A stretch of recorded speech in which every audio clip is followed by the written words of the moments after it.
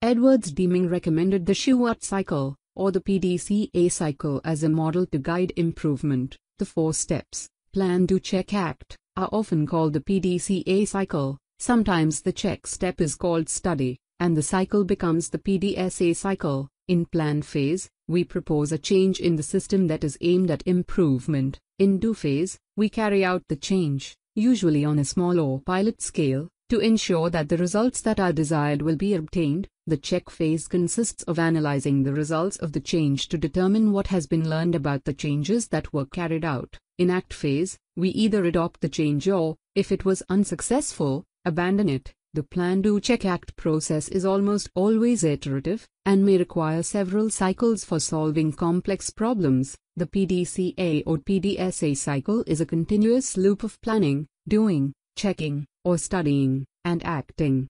It provides a simple and effective approach for solving problems and managing change. The model is useful for testing improvement measures on a small scale before updating procedures and working practices.